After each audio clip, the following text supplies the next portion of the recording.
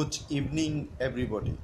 আপনারা যারা BCS preliminary পরীক্ষার জন্য প্রস্তুতি নিচ্ছেন তারা বাংলাদেশ বিষয়গুলির উপরে অনেক সময় ব্যয় করছেন বলে আমি বিশ্বাস করি।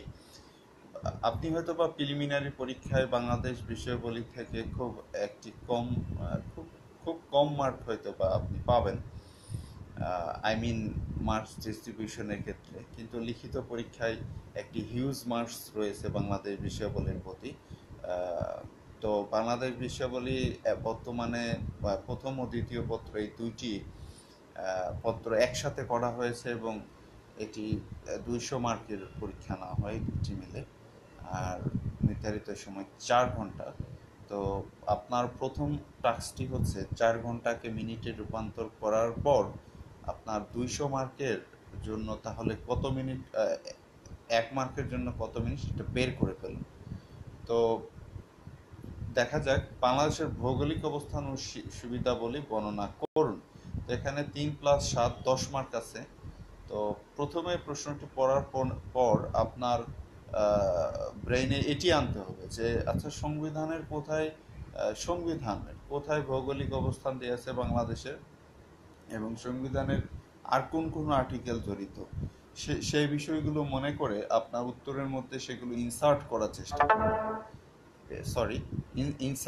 চেষ্টা করবেন। তো ইনসার্ট করার ফলে যেটা হবে যে আপনার লেখার মান বৃদ্ধি পাবে বা ভ্যালু অ্যাড হবে। আচ্ছা, এখানে দেখুন যে জলবায়ু পরিবর্তনের ফলে বাংলাদেশের উপর যেসব বিরূপ প্রভাব পড়ার সম্ভাবনা রয়েছে তাদের বিবরণ দেন। তো এই লিখিত পরীক্ষার প্রশ্ন পড়ার একটি উপকারিতা হচ্ছে, আপনি বা আমি যখন পত্রিকা পড়তে যাব তখন পত্রিকার কোন অংশটুকু আমি পড়ব, অর্থাৎ কোন অংশটুকু পড়ব এবং কোন অংশটুকু বাদ দেব, সেই ক্যাপাবিলিটি তৈরি করা। অর্থাৎ যে আপনি কিন্তু এখন পত্রিকা পড়লে জলবায়ু সম্পর্কিত যে বিষয়গুলো সেই বিষয়গুলোর উপরে আপনার চোখ চলে যাবে, কারণ আপনি এখন জানলেন যে লিখিত পরীক্ষায় জলবায়ু বিষয়ক প্রশ্ন আসে। সুতরাং এবং এই জলবায়ু প্রশ্নের উত্তর দেওয়ার সময়ও আপনি যদি বাংলাদেশের একটি ম্যাপ আঁকেন এবং সেই ম্যাপের কোন কোন জেলাগুলো জলবায়ুর পরিবর্তনের ফলে বেশি ক্ষতিগ্রস্ত হওয়ার সম্ভাবনা রয়েছে, সেগুলো যদি আপনি একটু দেখিয়ে দেন তাহলে সেটি অবশ্যই আপনার লেখাকে ভালো করলো, তাই না? আচ্ছা, যাই হোক, এবার এখানে আসেন যে নরগোষ্ঠী ও জাতির মধ্যে পার্থক্য সমূহ লিখুন। তো এই ধরনের প্রশ্নের উত্তর করার জন্য আপনাকে স্পেসিফিক্যালি এগুলো জানতে হবে। তো এখানে দেখুন যে বাঙালি একটি সংকর জাতি। তো এই প্রশ্নটির উত্তর আমি বলবো যে মুখস্থ রাখাই বেটার, কারণ এটি যেমন প্রিলিমিনারি পরীক্ষার জন্য গুরুত্বপূর্ণ ঠিক তেমনি লিখিত পরীক্ষার জন্য গুরুত্বপূর্ণ। এছাড়া মৌখিক পরীক্ষায় জিজ্ঞাসা করা হয় এবং চাকরি পাওয়ার পরে আপনার যে ফাউন্ডেশন ট্রেনিং হবে সেখানেও কিন্তু আপনাকে এই বাঙালি জাতির উৎপত্তি, বাঙালি সংকর জাতি কিনা এগুলো পড়ানো হবে। সুতরাং এই ধরনের প্রশ্নের উত্তর জেনে রাখাই ভালো। তো পার্বত্য চট্টগ্রামে চাকমাদের সামাজিক ও সাংস্কৃতিক জীবন। তো আমি প্রথমেই বলেছি সংবিধানে আপনি চলে যান কোনো আর্টিকেল এর সাথে সংশ্লিষ্ট কিনা, দেন আপনি ম্যাপের একটি চিন্তা করতে পারেন যে ম্যাপে চাকমাদের অবস্থান দেখাতে পারেন এবং তারপরে সামাজিক সাংস্কৃতিক। তো এগুলো টোটাল নির্ভর করবে সময়ের উপরে, আপনি কতটা ফাস্ট লিখতে পারছেন বা আপনার মাথায় সেই সময় কতগুলো তথ্য আসছে। তো দারিদ্র বিমোচন, আপনি যখন পত্রিকা পড়বেন তখন কিন্তু দারিদ্র বিমোচন সম্পর্কিত কোনো তথ্য উপাত্ত থাকলে আপনার ব্রেন অটোমেটিক্যালি কাজ করবে সেগুলো অ্যাবজর্ব করার। দারিদ্র বিমোচনে বাংলাদেশ সরকার যেসব পদক্ষেপ নিয়েছে, এটি অবশ্যই পত্রিকা আপনি যখন পড়বেন তখন অবশ্যই তো আপনি দেখার চেষ্টা করবেন যে দারিদ্র পপুলেশন বাংলাদেশের যেসব প্রধান সমস্যা আছে সেই সমস্যা বিষয়ে কোনো কলাম আসলে বা নিউজ আসলে আপনি পড়ার চেষ্টা করবেন, বা আমি করব। যাই হোক, তো এই যে দারিদ্র বিমোচন, সংবিধানের কোনো না কোনো আর্টিকেল কিন্তু জড়িত এর সাথে, সেগুলো একটু উল্লেখ করার চেষ্টা করবেন। তো সংবিধান দেখুন, গণপ্রজাতন্ত্রী বাংলাদেশের সংবিধানে বর্ণিত রাষ্ট্র পরিচালনার মূলনীতিসমূহের বিবরণ দিন, অ্যাটর্নি জেনারেল নিয়োগ প্রক্রিয়া দায়িত্ব করি এবং 5 নম্বর দেখুন, গণপ্রজাতন্ত্রী বাংলাদেশ সংবিধান অনুসারে রাষ্ট্র পরিচালনায় আইনসভা, নির্বাহী বিভাগ এবং বিচার বিভাগের ভূমিকা। তো এখানেই দেখুন প্রায় 40 মার্ক। প্রিলিমিনারি পরীক্ষায় আপনি সংবিধান থেকে নম্বর পাচ্ছেন, লিখিত পরীক্ষায় একটি হিউজ নম্বর পাচ্ছেন, এবং বিসিএস মৌখিক পরীক্ষায় সংবিধান না জেনে মৌখিক পরীক্ষায় না যাওয়াই ভালো। সুতরাং সংবিধান আপনাকে পড়তেই হবে, জানতেই হবে। সুতরাং এই ভিডিওটি দেখার ফলে আপনার মনে এটি উদয় হলো যে সংবিধান is your weapon and you can use it anywhere. এবং এখানে দেখুন যে বাংলাদেশের পররাষ্ট্র নীতি প্রণয়ন নিয়ামক সমূহ আলোচনা করুন। এখানেও কিন্তু সংবিধানের একটি আর্টিকেল আছে 25, you can apply here. And এবং নিয়ামক বলতে সাধারণত আপনি জনসংখ্যা, মানে আয়তন, অর্থনীতি, অনেক কিছু ফ্যাক্টর আছে, যে ফ্যাক্টরগুলো বিবেচনা করা হবে।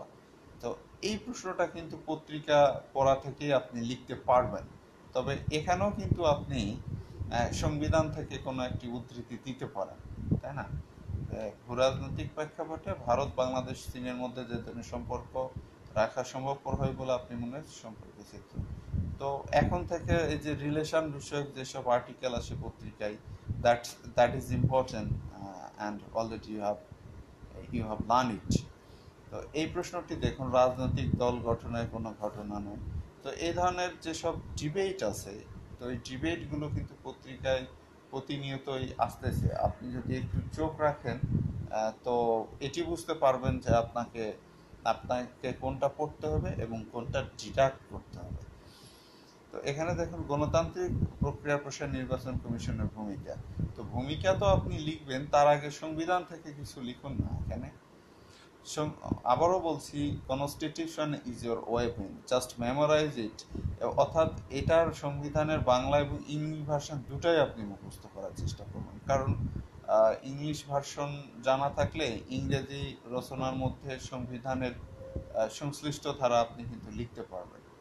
তো দুর্নীতি দূরকরণের ক্ষেত্রে নির্বাচন বাই রাষ্ট্র মহোৎসব, এটি কিন্তু পত্রিকায় এই ধরনের দুর্নীতির যেসব নিউজ আছে, টিআইবি কি লিখছে, কি তথ্য আছে, কোন কোন বিশেষজ্ঞ দুর্নীতি সম্পর্কে কি বলছে, তো 2-4টা বিশেষজ্ঞর নামও আপনি মনে রাখবেন। সেই সব বিশেষজ্ঞর নামও আপনার লেখার মধ্যে একটু ইনপুট করে দেওয়ার চেষ্টা করবেন। এই তো লেখার মান বৃদ্ধি করবে। তবে everything will depend on your time and how much speed you are. And 9 number, যে দেশের আর্থসামাজিক উন্নয়নে সরকার কোন কোন ক্ষেত্রে ডিজিটাল প্রক্রিয়া জনগণের দোরগোড়ায় পৌঁছাতে সচেষ্ট হয়েছে। তো এই ধরনের প্রশ্নের উত্তর করার জন্য, অর্থাৎ বাংলাদেশ সরকার সংশ্লিষ্ট প্রশ্নের উত্তর করার জন্য পত্রিকা তো আছেই, এছাড়া বাংলাদেশ ন্যাশনাল ওয়েব পোর্টাল নামক যে একটি ওয়েবসাইট আছে আমাদের, সেই ওয়েবসাইটে কিন্তু আপডেট ইনফরমেশন পাওয়া যায়। সুতরাং আপনি যদি আপনার যদি একটি স্মার্টফোন থাকে, তাহলে আপনি মাঝে মাঝে এই ওয়েবসাইট একটু ঘুরে আসুন না। এই ওয়েবসাইটটি আপনার অনেক অনেক জ্ঞানের অনেক দিক খুলে দিবে। যাই হোক, তো জনমত গঠনে সুশীল সমাজের ভূমিকা উল্লেখ করুন। এটি জানার বিষয়। হ্যাঁ, এটি আপনি পত্রিকা পড়লেও জানতে পারবেন, অথবা বিসিএস সিলেবাস অনুসারে যখন আপনি প্রস্তুতি গ্রহণ করবেন তখন আপনি জানতে পারবেন। এখানে টিকা লিখতে হয় 4টি এবং মার্কস থাকে 20টি। তো বাংলাদেশ বিষয়াবলীতে আপনার এই একটি প্রশ্ন থাকে যেখানে আপনার বেছে নেওয়ার একটু আপনি বেছে নিতে পারবেন, বাট অন্যান্য ক্ষেত্রে আপনি কিন্তু বেছে নিতে পারবেন না। বাংলাদেশের রপ্তানি বাণিজ্য ও বিশ্ব বাণিজ্য সংস্থা, তো এটার উপরে আপনাকে টিকা লিখতে হবে। বাংলাদেশে IMF এর কার্যক্রম, 1970 সালের সাধারণ নির্বাচন এবং মুজিবনগর সরকার। দেখুন, এখানে আপনি যদি মুক্তিযুদ্ধের ইতিহাসটি জানেন, তাহলে এখান থেকে কিন্তু আপনি উত্তর করতে পারবেন এবং সংবিধানের বিভিন্ন আর্টিকেলও এখানে ইনপুট করাইতে পারবেন। তো আমি বলবো যে প্রিলিমিনারি পরীক্ষা, লিখিত পরীক্ষা এবং মৌখিক পরীক্ষায় তিনটি পরীক্ষার প্রতিটি তিনটি পরীক্ষার প্রতিটি ধাপেই ভাষা আন্দোলন থেকে মুক্তিযুদ্ধের যে ইতিহাস, এই এখান থেকে প্রশ্ন থাকবে। সুতরাং আপনার মুক্তিযুদ্ধের ইতিহাস জানার প্রতি বেশি সময় ব্যয় করতে হবে। আর 38তম বিসিএস থেকে আপনি জানেন যে 50 মার্কসের প্রশ্নই থাকবে জাস্ট মুক্তিযুদ্ধের উপরে। সুতরাং মুক্তিযুদ্ধ না জেনে বিসিএস ক্যাডার হওয়াটা আপনার কাছে স্বপ্নের ব্যাপার হয়ে থাকবে। বাংলাদেশের খনিজ সম্পদ, রাইট, এটি কিন্তু একটি ইম্পর্টেন্ট বিষয়। আপনি যদি ম্যাপে খনিজ সম্পদগুলো কোথায় আছে দেখাতে পারেন, তো সংবিধানের কোনো আর্টিকেল এর সাথে সংশ্লিষ্ট কিনা সেটি দিলেন, তো পত্রিকা পড়ার সময় খনিজ সম্পদ বিষয়ক নিউজ টিউজ পড়লেন। এই তো নারীর ক্ষমতায়ন, নারীর ক্ষমতায়ন রচনায় আসে, ছোট ছোট প্রশ্নে আসে। আর আমাদের দেশটা এগিয়ে যাবে যদি আমরা আমাদের নারীদের ক্ষমতায়িত করি।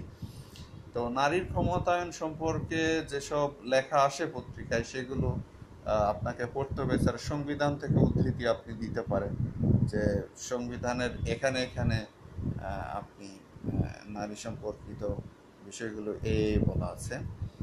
তো এই হলো 37তম বিসিএস এর বাংলাদেশ বিষয়াবলীর প্রশ্ন।